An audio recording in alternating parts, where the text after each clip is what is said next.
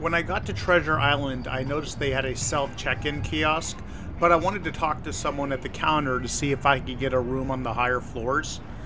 This was on a Monday afternoon and there was a long line. Luckily, one of the employees was trying to get people to use the kiosk, and I asked about the room on a higher floor. He was able to radio over to someone to make sure I was booked on a higher floor. I then went over to the self-check-in. One of the ways they try to motivate you to use the kiosks is to offer you a discount coupon for the food court, but that's something I'll get into a little bit later.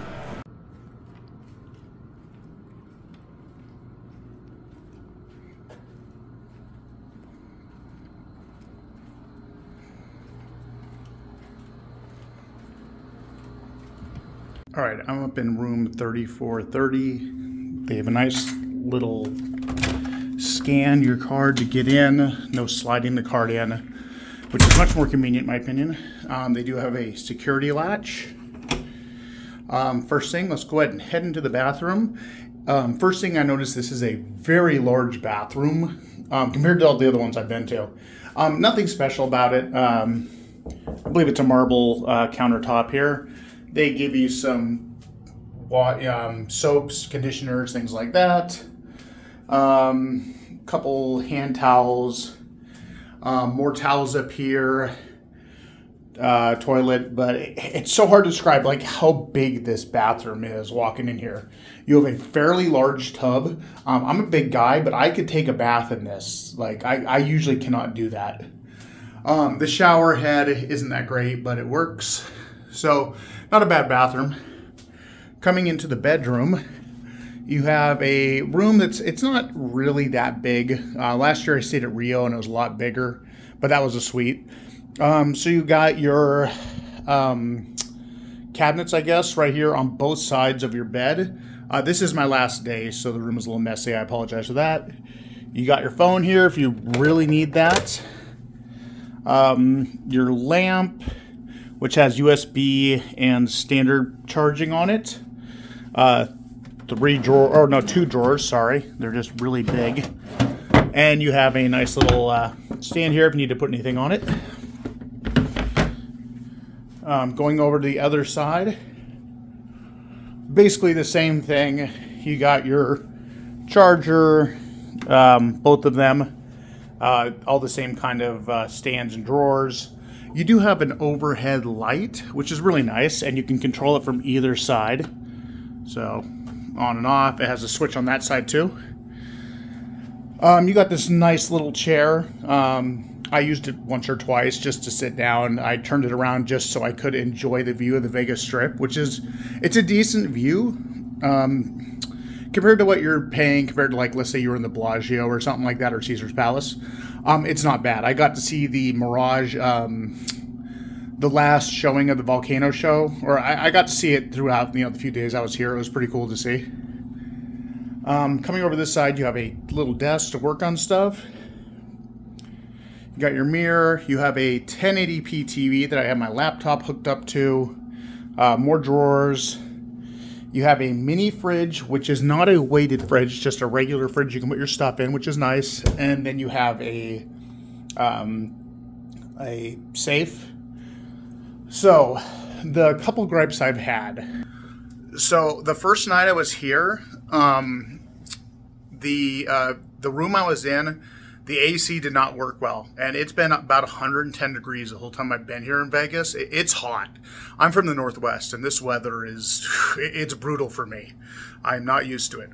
So the AC wasn't working that well. The refrigerator wasn't working that well. Let me go back over and show you something here on this closet. So this closet here that you can put stuff in, it has a light that is triggered. It comes on based off this right here. So when this closes, it's hard to see, but the light will go off. So the other room, that was broken. It would not turn off.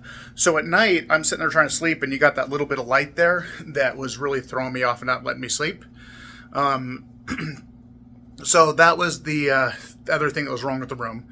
So I was able to move rooms. The AC is a little bit better in this room. Not the best, but I can handle it. The refrigerator works a lot better, and of course that light in the closet works fine. It turns off when it needs to. Basically, that's pretty much everything from the hotel room. It's not a big room. It's all right. Definitely better than the other ones I've stayed in on my trip. Ones that were actually even better, or more expensive, I should say, than this one. So, Treasure Island isn't bad. It is starting to show its age. Things like this. Let me show you. Like you can see, I don't know if you can actually see, but like right up here at the edge of the window, it needs to be filled back in. I'm not sure how much cold air or hot air is getting in, and cold air is getting let out because of that. But it's, you got some stains on the carpet also when you're looking around. Some places of the hotel look a little beat up. It's not bad. It's still got life in it, but it could probably use a renovation in the next few years. Anyway, that's pretty much everything for the hotel room. Let me show you around the rest of the hotel.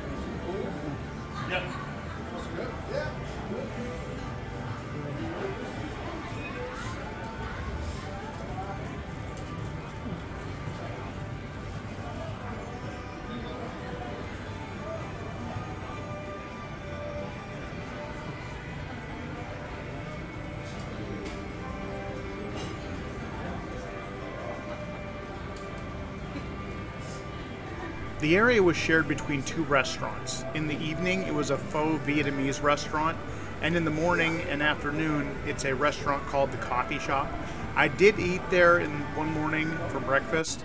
It was okay, but I didn't think it was anything special. It was kind of expensive for what you get. Honestly, I would rather have just walked down the strip and gone to Denny's if I had known.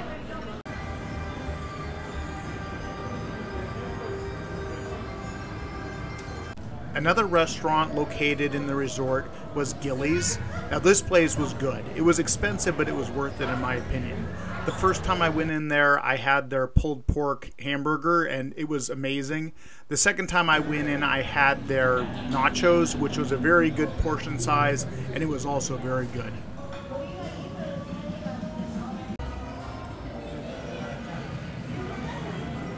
While walking through the casino, I ran across a frozen yogurt shop. I usually avoid these places because they're just too much money, but it was 110 degrees in Vegas. It was a little expensive, but it was pretty good, and I probably would end up going there again if I had the choice.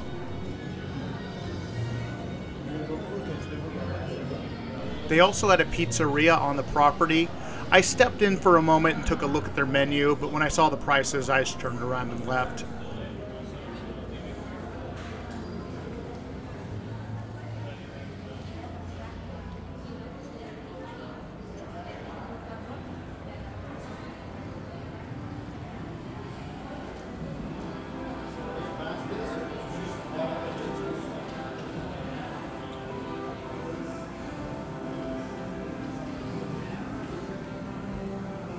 They had a little arcade called The Cove. It was also a bar. I walked through it briefly. They had a few things like these golf things. I don't know what they're called. They had a little mini bowling alley, which was kind of neat. And they also had a few arcade machines. But honestly, it wasn't anything impressive. I've seen a lot better ones at other places that are a lot cheaper. The pool area was pretty disappointing. It was very small. Luckily, the hot tub was pretty big and you could fit a decent amount of people in it. Looking down from my hotel room, you can actually see how small the pool was. I stayed at the Rio last year and it was much bigger than this.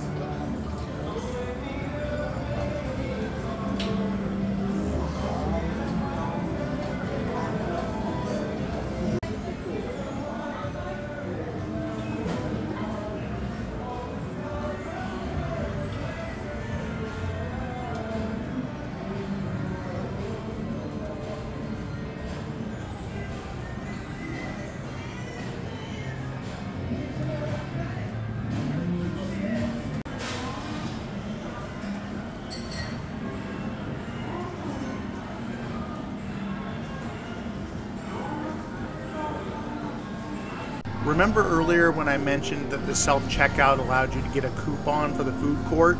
Well, the food court was only Popeyes. There's also a CVS attached to Treasure Island if you are desperate, but if you have a car, just hop in it and drive down to Walmart and do your shopping there. You'll save yourself a ton of money.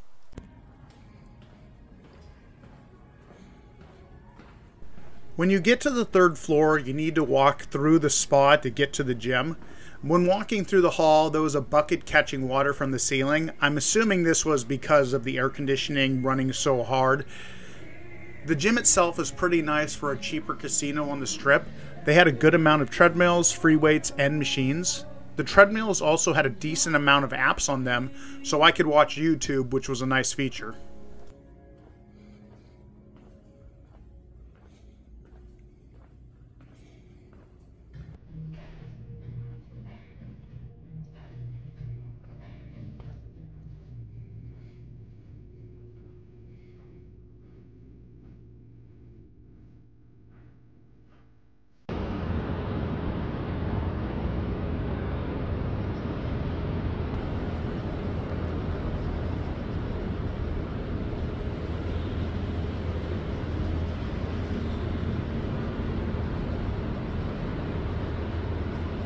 I had an excellent view of the Strip, being able to see the Mirage volcano and the Bellagio fountains going off at the same time. Unfortunately, now that the Mirage is closed, you can no longer get that view.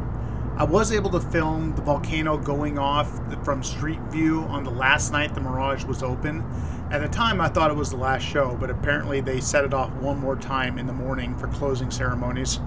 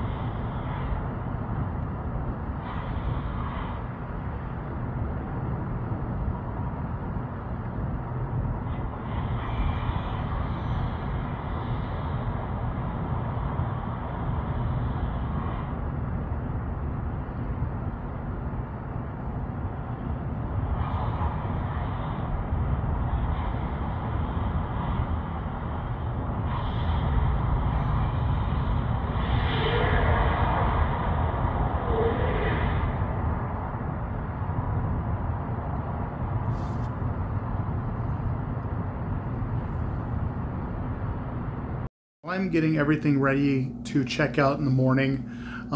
It is Wednesday night, I believe. I wish I could have seen more here, but the heat has just made it so hard to do anything. I did have a good time tonight. I went down to Fremont Street and just kind of walked around, and you'll probably see the video for that before you'll see this. But overall, what did I think of Treasure Island? It was a pretty good experience for the money you paid.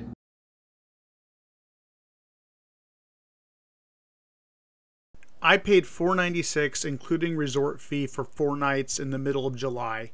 In my opinion, this is an excellent price for a casino on the Strip in the middle of the summer. Treasure Island also has a no resort fee option, but it was hard to find out what you would lose with that option since they don't really advertise it that well. What I could dig up on the site, the resort fee pays for free parking, internet access, the gym, newspaper and guest services, local and toll-free calls, airline boarding pass printing, and up to 10 pages of copies and faxes. For the free parking, they never asked for my license plate, so I don't know how that would track. So if you don't care about internet or the fitness center, you can save $45 plus tax a night. Overall, the hotel wasn't bad. I was disappointed with the food court, but there was other options for food available. Plus, you're right on the Strip and everything is within walking distance. The room itself was almost perfect. As I said, the AC wasn't the best, and the hotel is starting to show signs of its age. My biggest complaint, like all hotels, is how they lock you out of the TV from plugging anything into it. I carry a universal remote with me, but this TV was locked out unless you unscrewed the coax cable and unplugged the hotel's HDMI. Then you were able to switch to your input for a game console or laptop. The bed was decent. It wasn't the best, but I didn't wake up in pain from my back, which usually happens to me at hotels with bad mattresses. My final opinion is that I would definitely stay here again. I was going to show my walks around the Strip in this video also, but it's already been too long. So next week I'll post another video just walking around Vegas. As always, thanks for watching.